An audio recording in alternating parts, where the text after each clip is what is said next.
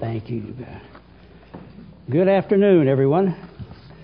It is an absolute pleasure to be back in Montgomery. I could take my whole time this afternoon, and may wind up doing that, just telling stories about how much I enjoyed discovering Montgomery when I first came here, and it must be over a dozen visits since over the years in the process of doing research. In my experience, a wonderfully welcoming and hospitable community, and good Lord, what fun I've had working in this building. It's just, I'm blown away having had a chance to see what's happened at the Alabama Archives since I was last here.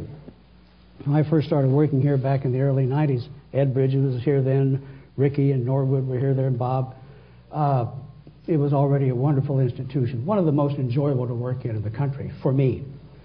And I've been joking with my wife Sandra since we've been here. I've got to find another subject that I can write a book on that has Alabama in it, so I have an excuse to come back down here, because I want to have lunch in that patrons room over there. That is very, very nice. I'm delighted. And it's very kind of you all to ask me to come down here and speak on this. I ought to have some trepidation, I suppose, coming to Montgomery to tell Montgomeryans about some of your own history. But fortunately, none of you are old enough to remember any of this firsthand. And a few of you perhaps have lived blighted lives and have not had the opportunity to read the great book that I wrote on this subject. So maybe I could tell you a few things that might be of interest about how Montgomery, almost overnight, now 150 years and just a few weeks ago, went from being a fairly sleepy southwestern rural state capital into becoming, for a few months, a point on the map of the world, a point where the attention of the entire Western world was focused, as Montgomery was a place that a new sort of experiment was underway that was going to help determine the future course of America, and whether it should be one or two Americas at that. I won't rehearse all of secession. You've been hearing a lot about that recently, because we've been passing all these anniversaries. But I suppose for a start, it's why Montgomery? Why did Montgomery become this focus all of a sudden? It's important to remember, and I don't think a lot of people do remember this, that in the North at the time there was a notion of there being what they called a slave power conspiracy, that somehow the states that eventually seceded were all doing this in harmony, in concert with each other. It was all part of a concerted plan. And the fact is, it wasn't. They didn't just not get along with the North, they largely didn't get along with each other either. Before Lincoln was elected in November of 1860, the governor of South Carolina, Governor William Gist, spelled G-I-S-T but pronounced Gist, and I can tell you his politics because he named one of his sons State Rights Gist. So you know right away where he's coming from. He sent a form letter to all of the governors of the other slave states, asking them if, as appears probable, Abraham Lincoln, a black Republican, in that term meaning black, meaning pro-Negro Republican, is elected president, will you secede? And every other governor who responded wrote back to him saying no, unless South Carolina does first. Nobody wanted to be the first one to take that huge risk. And of course, South Carolina historically had been sort of the southern Massachusetts. You know, every fruitcake and nutcase there was in the South congregated to South Carolina, just the way they all did to Massachusetts. There are people who would maintain this still goes on today. I take no sides in that. Well, of course, South Carolina does secede. And then very shortly, Mississippi and Florida, Louisiana, Alabama follow suit.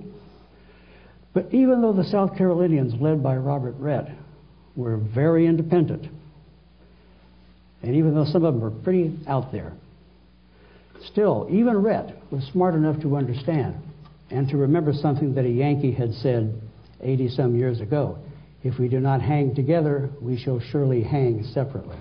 Benjamin Franklin. So even though the South Carolinians are leery of jumping out of one confederation straight into another one, they knew that these seceded states were going to have to form some kind of mutual alliances for their mutual self-protection. And so he proposed that delegates from the states that were seceding and those that would secede in future should gather in Montgomery, because Montgomery at that time, with 6 states seceded, was roughly the geographical center. And also, of course, Montgomery was the home of William L. Yancey, who is Alabama's counterpart to Robert Redd, one of the leading fire eaters. And it's important to note right now that, of course, the meeting does take place. Alabama chooses delegates to go to this meeting. It doesn't choose Yancey as one of them, the leading citizen, the leading fire eater in Alabama. Because the instant these states secede, as is the case with revolutions worldwide, people realize we've got to get out of the hands of the radicals now. The radicals bring on revolutions, but very quickly people move toward the center where there's strength. And Yancey was simply too radical. But other states agreed this is a good idea to have this meeting in Montgomery. There was no plan. There was no mandate for what was to take place there. The states were simply to send delegates to talk, apparently, and then to come back and report to their separate state conventions and or legislatures on what had been discussed by way of means for some kind of mutual protection and defense. In fact, Florida, at least, instructed its delegates that they were not to enter into any kind of new confederation. They were not authorized to do anything other than come and listen and then go home. So nobody knew what to expect would come out of this. But on February 2nd, they started gathering here at Montgomery. They came in by train, a few came in by steamboat. They're almost all politicians, so they all come with some idea in hand. Robert Redd will come armed with a constitution for a new confederation that he's drafted himself. He's not going to waste time letting anybody else have any say on this. He's going to tell the new confederation what its laws ought to be. And they come here to Montgomery, which then as now is an interesting town. I don't know the origin of this, but I found sources maintaining that the original name of the small community here was Yankeetown. Ain't that a great name for a future capital of the Confederacy? It was a town with at least 3 and I think 4 flourishing theaters. It was a big theater town then, as it is now. The most popular actress in town was a lady who specialized in playing these sort of Scarlett O'Hara types with the vapors and all that, and her name was Margaret Mitchell. The Capitol was supposedly erected on an eminence that was once known as Goat Hill, and which I don't know what that says about your legislators then or now. I leave that to you. All these people settle in, most of them staying at the Exchange Hotel, which of course is no longer here. And within the next few days, Montgomery will go from being a town of 8,000 people to almost 20,000. Because it's not just the delegates from these states who come to Montgomery, it's everything that follows people who are in politics or people who have power or people who may have power. Journalists from all over the North were here to watch what's going on. There's at least one journalist from London, England, representing the Times of London, who's come here to see what these people are going to do. The Exchange is instantly overcrowded. It went from a normal custom of having 1 or 2 persons to a room to cramming them in 6 to a room, 4 to a bed. We have descriptions, and of course that's politicians for you. We have descriptions of them 4 in a single bed, so they all have to lie in the same direction. When one turns, they all have to turn the opposite direction. They're like spoons are fitted into a drawer. The landlord was profiteering like crazy with this captive audience, so he started cheapening down the quality of the food. They complained that the soup especially was greasy and was making them flatulent. But when have you ever known a Congress that wasn't flatulent?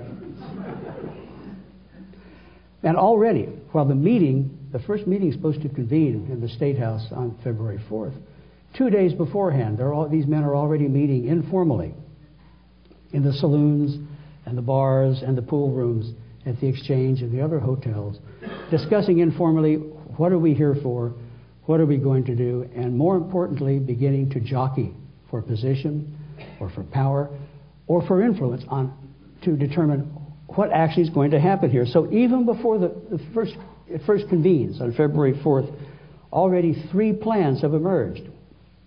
The South Carolina delegation, led, he thinks, by Robert Barnwell Rhett, wants to do as little as possible. And what comes from them is what they call the South Carolina plan, which is simply that we will talk, we'll discuss some remedies, discuss some things we perhaps ought to think about doing, and adjourn. And go home and report to our conventions and our legislatures. The Mississippi delegation doesn't think that's enough. After all, they've got what Nathan Bedford Forrest called the bulge. They've got the bulge on the north and Lincoln, because Lincoln doesn't take office for a full month. So they've got the jump. And the Mississippi thinks we cannot waste all that time just talking and then going home to say what we talked about. So the Mississippians propose what we should do is discuss and come down with a firm plan, perhaps even a constitution, and the idea of perhaps this convention becoming a Congress, or the election of a Congress to replace this convention. But that, and then report that back home. But that still wastes a lot of time. The Georgians, which are the powerhouse delegation, it's the biggest delegation there, and it has truly the leading statesmen in the entire South, the Robert Toombs, Alexander H. Stephens, who will become the Confederate vice president, Howell Cobb, Tom Cobb, a number of these other people. There's lots of Cobbs in Georgia. And they figure we have to take the bull by the horns. We can't come and talk and leave it at that. They propose that with no authority whatever, and actually in direct violation of the instructions from Florida to its delegates, that they form themselves into a Congress, that they assume power to themselves that they don't have the right to assume, that they frame a constitution, elect a president, get a government up and operating, and then report that back to their states as a fait accompli and say, here it is. What they really propose is a revolution inside a revolution. And there's a lot of resistance to this, especially in South Carolina, because it's just too much. The South Carolinians are saying, my God, we just got out of one association that we decided was too limiting. Do we really want to go into another one? But the Georgians will hold sway, and indeed they'll be the most influential delegation all the time they're here. And all of this is essentially decided informally in the pool rooms and the saloons of the Exchange Hotel and elsewhere, so that by the February 4th, when everybody goes up the hill to the State House for the formal opening of the meeting, it's already pretty well decided what they're going to do. There's a carnival atmosphere about all of this. This is the biggest thing that's ever happened in Montgomery. So you've got all these thousands of people. Farmers from out in the hinterlands have come to Montgomery just to watch this show go on. Hucksters and vendors have shown up. They would at a state fair today to sell their wares to the delegates who are here and to the people who've come to see the delegates. It's sort of a self-generating extravaganza. Not to mention, of course, all the journalists who are going to report and misreport all that is going on here. The local ladies of Montgomery actually put out tables with free food for the legislators in the State House as a means of welcoming them. Montgomery hospitality goes back a long way. It didn't last very long because they discovered that it was the newspapermen who ate all the free food. And so they discontinued that.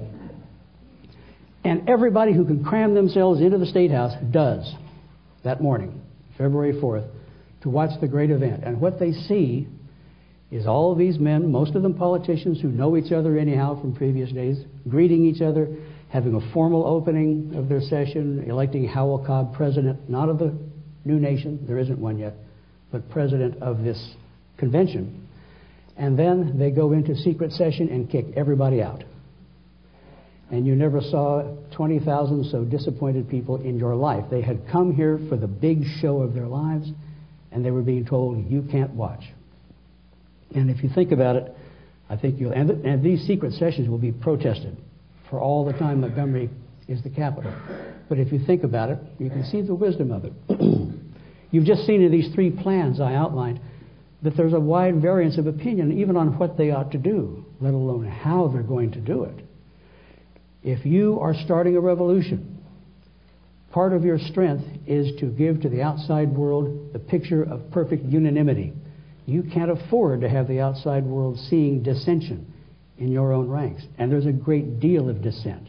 There will almost be duels fought between delegates here at this convention because of the degree of disagreement between them. How do you preserve this fiction of unanimity? You don't let anybody see what you're doing. And furthermore, one of the first things all delegates had to do was swear an oath not to talk to the press or to write letters or in any other way communicate to the outside what was going on in their sessions, on pain of expulsion. And thankfully, at least a couple of men there were like politicians of all times and could not live up to an oath or keep their mouths shut. Otherwise, we wouldn't know what went on in some of these sessions. But Alexander Stephens every day wrote a letter to his brother Linton. Sometimes he wrote 2 letters a day. Robert Barnwell Rhett, who immediately thought everything had gone to hell because they weren't letting him run things, starts writing unsigned editorials back to his own newspaper, the Charleston Mercury in South Carolina. So thanks to them and a few others, we have at least a pretty good window into what was going on inside this convention. And they have to work fast. They've got 1 month. They create themselves a Congress, the beginning of their revolution. They decide they will be a single House, no Senate. They're just is the provisional Congress. They need rules of order to operate under, so they have Alexander Stephens come up with rules of order. You want to put an audience to sleep, especially after lunch, start talking about parliamentary procedure. Having said that, I will now do so, but only briefly. Keep this in mind always. What's the overriding thing hanging over them? Time. They cannot waste time in parliamentary niceties. So they decide there are 6 states present. There will be a 7th when Texas arrives. They will be 1 state, 1 vote. Perfect equality among the states. Little Florida that has 3 delegates will have the same voting power as Georgia that has 10. Secondly, if there's a tie, which there can't be once there are 7 states present, that issue is immediately defeated. They can't waste time on revotes on ties. Third, how do you determine who gets to vote for a state? You know what a quorum is. Georgia has 10 delegates. How many have to be present for their vote to count as the vote of that state? They can't waste time on not getting decisions, so 1 delegate present is a quorum, which means 1 of 3 delegates from Florida has just as much power as 10 delegates who are present from Georgia when it comes to a vote. And it will actually happen more than once, that only 1 delegate will be present to vote for a state, and that will decide an issue. Stephens and others form a committee to frame a provisional constitution, which they do in just a few days. It's a bizarre document. It reminds me of the old Constitution of California when I lived out there. They never revised the Constitution. Just every law passed got added onto it. So it's this endless document, or was, with no organization. You can see the provisional Constitution of the Confederacy today at the Museum of the Confederacy in Richmond. It's all 1 article, 18 feet long. I have actually measured it myself on the floor there. They just threw everything into it because their plan was to have some immediate framework under which to operate, while then taking more time to frame a more perfect constitution. That done, they have to choose who's their president. They're going to model their government, at least structurally, on that of the Union they've just left. Interestingly, there had been very little politicking. First of all, nobody knew for sure what they were going to do when they got there. Secondly, everyone seems to have kind of assumed that Georgia would get to have the president. Georgia has the biggest delegation. Georgia has the most distinguished men there, especially Robert Toombs, who was a former U.S. Senator from Georgia. And it's widely assumed, in fact, that Toombs will be the president. Unfortunately, Toombs has a problem. He's a big, larger-than-life character, a hail fellow well met, the master of the bon mot, the good word. People love to be around him. But his fatal flaw was that he could not handle alcohol. 1 or 2 glasses of wine or a couple of juleps would make him silly. And the night before they were to go into caucus to choose their presidents, the South Carolinians, causing trouble as always, hosted a party for the delegates at one of the other hotels, and Toombs had the fatal 2nd glass of wine and apparently made an ass of himself. And these other men who were there watching this realized our president's going to be just like the President of the United States. He's not just our chief executive, he's our chief ambassador. He's going to meet and deal with heads of state from around the world. And these sorts of meetings usually involve convivial preprandials. How can we have a president who will make a fool of himself to other nations without making a fool of us to other nations as well? And so Toombs quite virtually drank himself out of the presidency. Suddenly there's this vacuum. People approach Alexander Stephens. Would he accept it if offered? He said no. I was never part of the movement. He fought against secession in Georgia right up to the moment Georgia seceded. Nobody, even in the Georgia delegation, liked Howell Cobb. So the Georgians have all canceled themselves out, and suddenly there's this vacuum, and into the vacuum rides a man named Alexander Clayton, who's with the Mississippi delegation, with a letter sometime before, anticipating that there might be a new Confederation framed. Clayton had written to Jefferson Davis asking that if a new Confederation was formed, would he accept the presidency? And Jefferson Davis wrote the perfect politician's reply. You know, I have no desire to do anything but stay home at Briarfield and tend my roses. You know, doo-dah, doo-dah.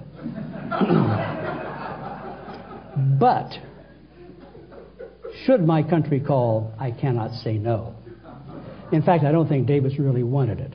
But he made it perfectly clear that he would not say no if it was offered. And into this vacuum, here comes Clayton with a letter from Davis saying he wouldn't say no. And Davis is the perfect man at the moment. He was never an ardent leader in the secession movement. He pretty much opposed secession almost up to the end.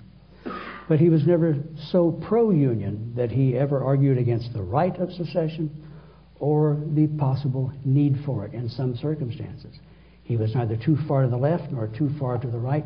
He was right in that center where revolutions gather the most strength.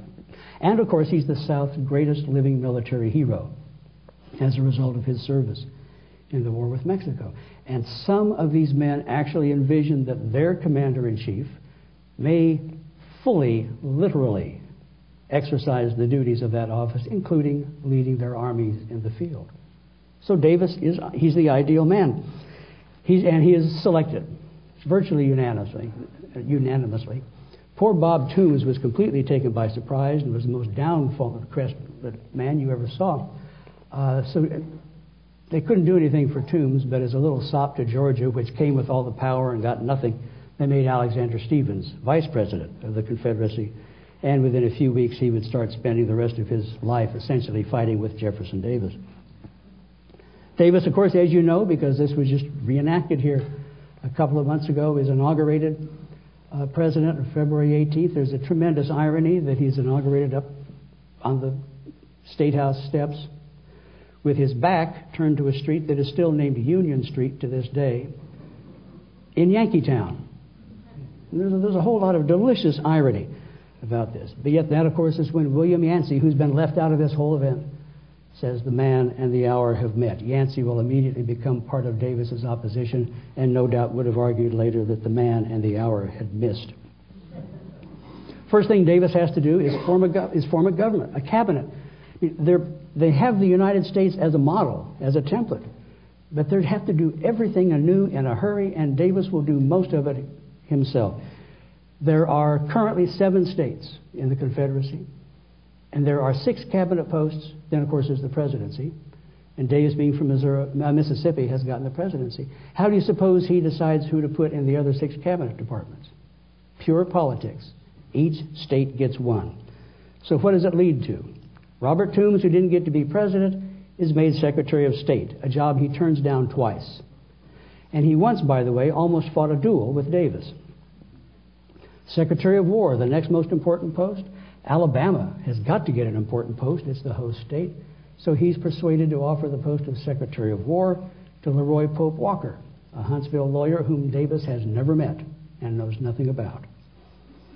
They'll have a Navy. Not much of one, but they'll have a Navy. And they need somebody from a state that's got a lot of water around it, so what better than Florida? So Stephen Mallory, who is kind of a friend of Davis's, will be Secretary of the Navy. They need a Secretary of the Treasury. Well, poor South Carolina started all this mess and hasn't gotten anything yet, so he picked somebody from South Carolina, Christopher Memminger, whom he has never met.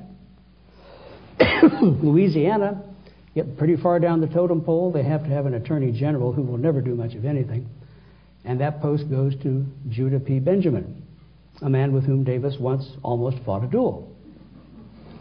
And finally, there has to be a postmaster general, a job nobody would accept. He offered it to a Mississippian who turned it down. He offered it to somebody from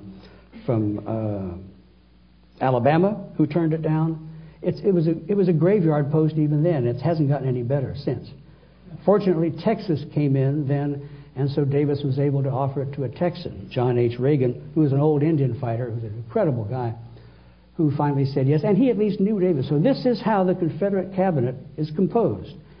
2 men Davis knew somewhat, 2 more he had never met, and 2 others whom he once almost tried to kill in duels.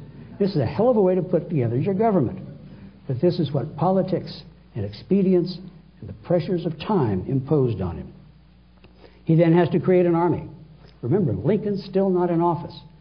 The United States Army at this time numbers about 13,000 men scattered over frontier posts from Maine all the way to Southern California. There is no substantial Union Army. And Davis will issue calls to raise 100,000 men, and the volunteers start coming forward almost immediately. They've been, of course, coming forward in South Carolina for months, ever since the secession. So Davis actually, at this one point, by the end of February, early March 1861, the Confederate Army will vastly outnumber the Union Army for the one and only time during the course of the war. They need money. They don't have any money. There's no taxation. They don't have any public lands to sell off. They have no source of income. And so the individual states will make outright gifts. Alabama will give, I think it's $250,000 as an outright gift to the Confederacy. Other states will follow suit. And they'll begin coming up with this arcane, yet somehow wonderfully imaginative system of expedients that the Confederacy will employ throughout the war for trying to fund its operations. Gifts, loans, printing treasury bills, etc. But the poor Confederate Treasury, when Memminger went into operation on Commerce Street, no, I'm sorry, it wasn't. It was on Dexter, which was called then Market, I think. They turn over to the Treasury this cotton warehouse or old banking building that's vacant, but it has a vault, nice big walk-in vault with a door that locked. For the first several weeks of the Confederate Treasury, the door's open. There's nothing in it to protect. Apparently, the first disbursement from the Confederate Treasury came from a man named H.D. Capers, who was Memminger's assistant secretary, which meant he stayed there, watched nothing going on, looked in the vault to see if anything miraculously appeared in it, and swept out. And a captain appeared with a company of local volunteers who had just arrived in Montgomery, and he said he needed some blankets. And as Capers described it, I had been out on a bender in town the night before, reached in my pocket and found $5, and I gave that to him to buy some blankets. That was the first disbursement of the Confederate Treasury. And he said he never got paid back. But, Davis has to try to come up with a foreign policy. It is hoped, and many believed, indeed many took it far too much for granted, that European nations, especially England, would grant diplomatic recognition to the Confederacy, which would lead to military aid and support, which would be enough to dissuade the North from trying to coerce the Southern states into coming back into the Union. So Davis has to set up a foreign policy, and he has to choose diplomats to send overseas. Here's what rush and expedience forced him to do. The head of the diplomatic delegation is Alabama's William L. Yancey, a man so radical his own state wouldn't make him a delegate to the Congress. This is not a diplomat. Pierre Rost from Louisiana, who spoke wonderful French but not very good English, so he got sent to England. Ambrose Dudley Mann, who spoke wonderful English and French and spent most of his life writing thinly veiled love letters to the wives of other men, and he gets sent to France, which of course is a great place for a man with those proclivities. But then Davis doesn't give them authority to make decisions or do anything. They're simply sent over there to accept England and France, because France always would do what England did first, to accept their supplications to come sit at the feet of the Confederates, which of course they would never do. It was a diplomatic mission with no teeth. He'll send commissioners to Washington to try to negotiate for a peaceful separation to settle the differences between North and South over, say, the federal property at Fort Sumter and that sort of thing. And, of course, they won't be received in Washington. And meanwhile, now that this is set up, I mean, Davis is working. I was telling Sandra today, no matter where he was in Montgomery, he was always in the office. He had an office in the White House. He had an office in the Exchange Hotel. He had an office in Government House, which is the building that no longer stands on Commerce, where all the government offices are. Where the White House used to be located, I figured once when he got up in the morning and shaved and looked out the window, he saw his office no matter where he looked. He was working constantly. He had to create a civil service. Well, backing up, he had to get all of this done while Congress is now turning its attention to framing a permanent constitution. And here's what's interesting about what these men in Montgomery do. It's easy to dismiss them as radicals. Certainly many of them were radicals. It's easy to dismiss them as revolutionaries. Some definitely are extremists by almost any measure. But when they come here, they don't believe they're revolutionaries. They regard themselves as reformers. And you see it in what they do with their Constitution. They borrow 95% of it verbatim from the old U.S. Constitution. But then, they put in their Constitution a reform of the civil service to do away with the spoils system. So there will be the beginnings of a stable civil service that can survive changes in administrations over time. If you think term limits are a reform, of course, they give the Confederate president a single term, 6 years. If you think a presidential line item veto is a reform, their president gets it. No American president has had it except Bill Clinton for, I think, about 2 years during his second term. Most ironic, I think, to me, is they set about to abolish pork barrel legislation. I mean, the grandsons of these men will become the accomplished grand masters of pork barrel legislation in the 19th century and 20th century. They provide that Congress can generate no appropriations from within itself. All requests for appropriations must come through the executive. So it gives the executive some control over Congress's spending. They make it easier to remove their president through impeachment than it was under the U.S. Constitution. As I said, they give their president the line item veto, and they make it easier to amend their Constitution. So that far from being hidebound people who think their Constitution is set in stone, they're creating a document that's really organic, that is easy, that's more malleable, it's easier to change and adapt to changing circumstances than was the United States Constitution at that time. There is no question they firmly entrenched slavery in their Constitution. There are no Confederate territories as there were territories of the United States. But if there ever should be territories, they are all automatically with slavery. There will be no agitation over slavery in the territories of the Confederacy. Furthermore, all territories that become states will automatically become slave states.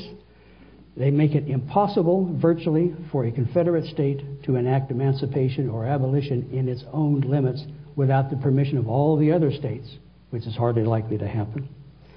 And they have a big debate over whether or not to allow free states to join their confederation. Some of these men actually believe that they're setting up the new city on a hill, that the old Constitution was great, but it got perverted by the Union. And that not only would slave states want to secede and join their confederation, but perhaps more like-minded free states might as well. It was feared by some that the entire old Union might disintegrate and reform under this Constitution. Jefferson Davis, this is not a joke, actually thought it was possible that New Hampshire might secede to join the Confederacy. He had been to New Hampshire. A college there gave them an honorary degree. They were good people. But what happens if you let free states join your confederation? You let enough of them join, and they're a majority, and you've gone around a circle, and you're right back where you started again. This was called the Great Debate. And eventually what they wound up with, of course, was that free states could not join without the permission of all the other states.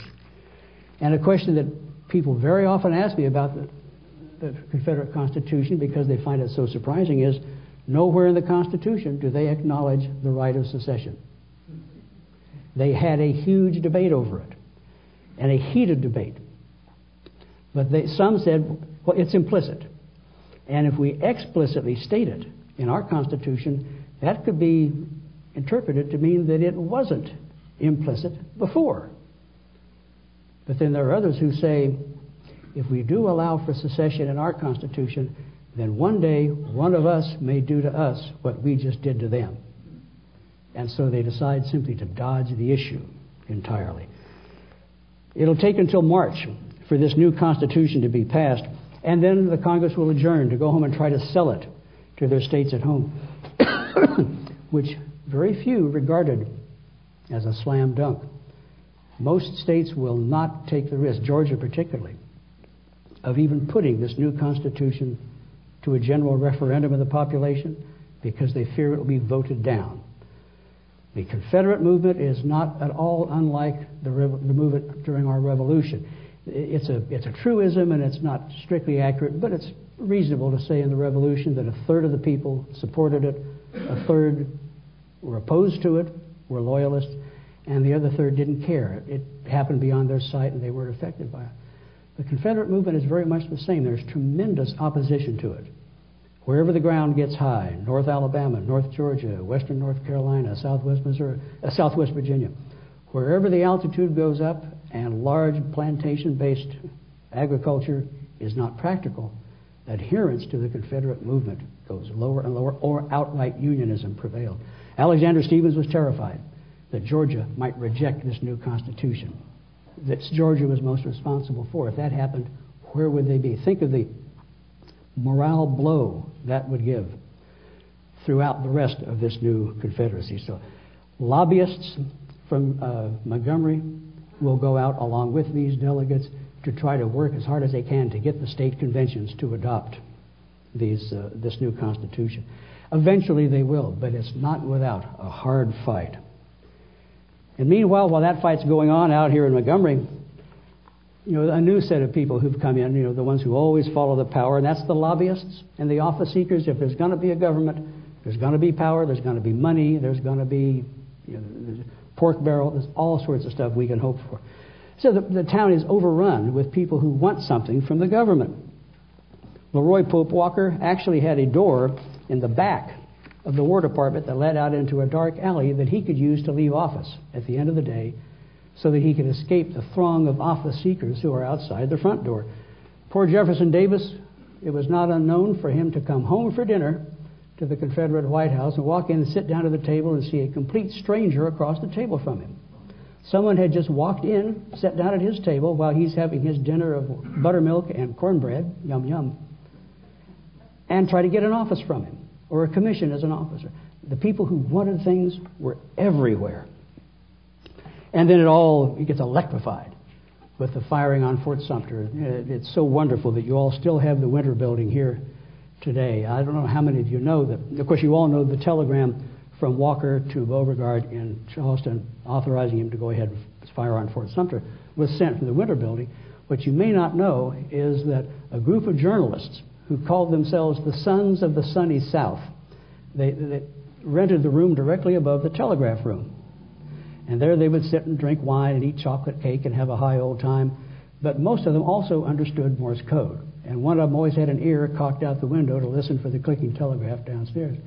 So the first people in Montgomery to learn that Fort Sumter had been fired on was not President Davis. It was the Sons of the Sunny South in the room up above. There's euphoria. Everybody's making speeches. Montgomery goes wild with this. And Davis summons Congress back for an emergency session. And it is there that Davis says the one and only thing he is ever famous for. If Lincoln read a phone book, it would be famous today because of the way he'd have worded it. Davis didn't have the gift of memorable language. The one thing we remember him for saying is, "All we ask is to be let alone," a line he stole from Alexander Stephens, who'd said it several weeks earlier. Things immediately ratchet up enormously. And meanwhile, the question of whether or not Montgomery can remain capital comes up, because now after the firing on Fort Sumter, Virginia, North Carolina, Tennessee, Arkansas are going to come out, and all of a sudden the geographical balance has shifted toward the east. And as one of the encouragements to Virginia to secede, Davis determines to offer to move the capital to Richmond. There's tremendous debate here. A lot of the original secessionists don't trust Virginians. because, well, they're too full of themselves. South Carolinians don't trust them, and they like the fact that they have North Carolina as a buffer between them. They think they were too slow to secede. They resent power going to the east. People in Montgomery don't like the idea of the capital moving. And meanwhile, there's a dozen other cities in the South who've been trying to politic to get the capital moved to their city, including Nashville, Tennessee, at a time when Tennessee hadn't seceded yet. I like the idea of a nation's capital being in another country. That's even-handed, I think. But Richmond is chosen. It's one of the last things that's voted on in the Confederate Congress, and it's one of those episodes in which one man changed the vote because of that funny business of the quorums and all that I explained before. And all of a sudden in late May, having been a place in the eyes of the world for 112 days, Montgomery instantly goes back to just being a little spot on the map. But look at what happened here during that 112 days. They framed not one but two constitutions. They chose a president, a vice president. They got all the executive branches of government up and operating. They created a treasury. They began what would become a currency of sorts. They started foreign relations. They created a working, if rickety, government that was going to last for 4 years. All of this done by men who couldn't even agree with each other on what to have for dinner much of the time. It's not a great, it's an example, I think, not just of what these men could do. It's a wonderful example of what Americans can do under immense pressure in trying and critical times, faced with a challenge that none of them would ever have expected they would have to confront. Montgomery, fortunately, was untouched by the war. Richmond, of course, you all know what happened there. But Montgomery, and happily that means that today Montgomery has so many of these wonderful buildings and monuments today to remind us of what took place here now 150 years ago. And I'm delighted to see so many people here who are interested in learning a little more about what happened here in Yankeetown. Thank you very much.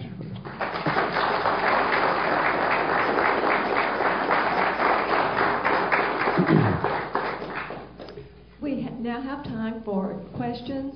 If you'd like to ask a question, please raise your hand and let us get a microphone to you and speak directly into the microphone. Thank you. Jack, you said the movement of the capital to Richmond left Montgomery sort of as a backwater. Would you speculate for just a minute about how the military history of the war might have been different had Montgomery remained the capital? Did everybody hear the question? What would have happened in the war if Montgomery had remained the capital? There was tremendous opposition, of course, to moving the capital. Montgomery didn't want it to go. Some maintained that Richmond was too exposed because, of course, it's only 100 miles from Washington. The counter-argument is that Richmond is the major industrial city in the South. It's next to New Orleans. It's the second or third largest city. It's an economic center. And also that this is going to be a war in which the government may need to be close to the scene of action, especially if Jefferson Davis is going to lead armies, which, of course, he never thinks about doing. It was probably a smart move to take it because Virginia was going to be the major battleground. There's no way for Lincoln's armies from Washington to get anywhere in the South without going across Virginia. What would have happened if the capital had remained here? It was, of course, counterfactual. What would have happened if what did happen didn't happen? I think the war in Virginia would have been largely the same because capital or no capital, Lincoln's armies east of the Appalachians have to go across Virginia to subdue Virginia, North Carolina, South Carolina, Georgia. I don't know if there would have been the sort of on to Richmond focus if Montgomery was capital that there was in Virginia. It's really not until about late 1862 that Lincoln realizes the objective is not cities, that the Confederacy really lives in its armies. The objective is the armies. But it's a much different thing to launch a campaign aimed at Richmond 100 miles away from Washington than it is to launch a campaign from anywhere in the Union across the Ohio or across the Potomac to Montgomery several hundred miles south. I doubt if there would have been campaigns aimed at Montgomery in that instance, but how the course of the war otherwise would have been influenced, it's very hard to project. I think Virginia is still going to be the major battleground in the East. Just geography dictates that. In the West, of course, where the Confederacy was winning the war in Virginia by not losing it. After 4 years of war, the armies weren't much differently placed than they were 4 years earlier. If the war was still going on, if it was limited to Virginia, it would still be going on today. we'd be having the 55th Battle of Bull Run. And Robert E. Lee would be talking about, I thought I had him whipped back in '36, and then Ike almost got us. But I think the campaigns out west, where the Union is winning from the very beginning of the war. The Western Army of the Union starts in Paducah, Kentucky, and ends up in Raleigh, North Carolina. The East has become the West thanks to that army. Chances are that the focus after control was taken of the Tennessee and Cumberland rivers, the focus might then have been on Montgomery. But beyond that, it's anybody can come up with any scenario they want. How's that for a nice, inconclusive answer? Yes, sir. You alluded to the rift between Alexander Stephens and Jefferson Davis. Can you elaborate on that, and what effect did that have on Davis's ability to govern as chief executive officer? Sure. Did everybody hear the question? I'll back up just a little bit. A lot of folks sort of grin when I say this, but I mean it sincerely. The Confederates, founding fathers, were in some ways idealists. They thought they were going to have a new and more perfect Confederation. And one of the things they thought they were going to reform was the evils of partisan politics. Having left the Union behind, there'd be no parties because they'd all agree. They'd have left all the sources of discontent behind them. But they're politicians, so that notion lasted about 30 seconds. And then they start politicking amongst themselves. You never have a second party. There's no Republicans and Democrats in the Confederacy. But a second opposition party does emerge. It never has a name. It's just the anti-Jefferson Davis Party. It begins here thanks to the White House.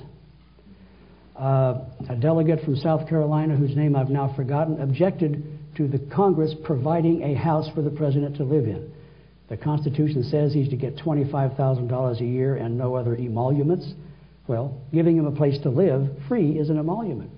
And this fellow, I wish I could remember his name. He's one of the, in a state full of crackpots, he's the best one for this Southern California's crackpots too. South Carolina delegation. Robert Rhett immediately becomes anti-Davis because Rhett didn't get to be president. Robert Toombs becomes anti-Jefferson Davis because he didn't get to be president. And Alexander Stephens becomes anti-Jefferson Davis because Davis doesn't do what Stephens tells him to do. And that starts very early. When Davis tries to send Stephens as an emissary to Arkansas to try to promote secession in Arkansas, and Stephens says, no, I'm not going to go. Davis will ask him time after time to do some sort of mission, and Stephens will refuse. The only time he actually agrees to do one of these missions is to go to Virginia to help persuade the Virginia Convention to vote to secede partially in return for getting the capital of Virginia. So Stephens is the real little giant of American politics at that time, an incredible intellect, but a deeply sort of unusual man inside. And I don't know what his motives were, but I think in his case it's largely the fact that Davis didn't follow his advice. Stephens was only about 4'6", weighed about 90 pounds. He referred to himself as a half-finished man, but he had the biggest brain in the Confederacy and a big ego to go along with the Napoleon thing and all that. And I think that was the beginning of the breach. And then Stephens very quickly allies himself with Toombs, with Robert Rhett, with some of the others who formed this Davis opposition, to the point that by 1864, even though he's sitting vice president, Stephens just goes home to Georgia, never goes back to Richmond. Just, essentially says, to hell with it, I'm going home. The Davis opposition never has the power to stop him. Davis gets everything through Congress he wants. I think he turns in 32 vetoes and only has one of them overturned. So his opposition are essentially toothless, but they acquire a lot of noise. They get a lot of press, and they just create a lot of nuisance and bad morale at a time that's the last thing Davis needed.